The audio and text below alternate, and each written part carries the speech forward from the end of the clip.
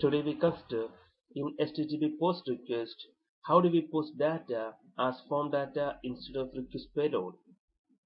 As you know, this is a typical HTTP POST request and we send input request in the form of data as specified here.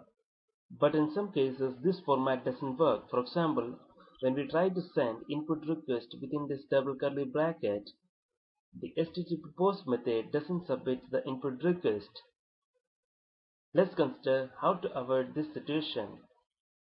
Normally in HTTP POST method, the input data is sent as request payload.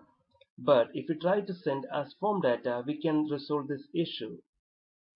Let's consider one example here. For submitting the input request as form data, we have to add two more lines. That means the headers line and we have to serialize the input request. The format of the headers is shown here and we have to append this line within our HTTP POST method as shown here. And the second step is that we need to serialize the input parameters. For that we use $param.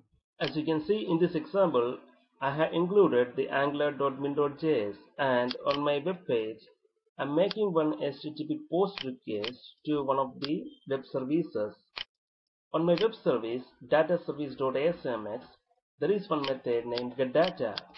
It has one input parameter of string data type.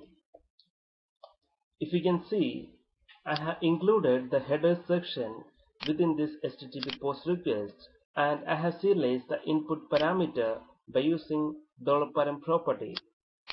Let's run this application to test whether this works or not.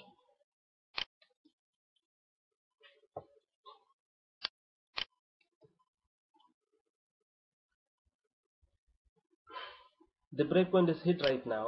That means when we have included these two lines on my HTTP POST request, we are able to submit the input request to the web service. By this way, we can send input request as form data instead of request payload in HTTP POST method. Thank you guys for watching this video. Please visit technomark.in for more information.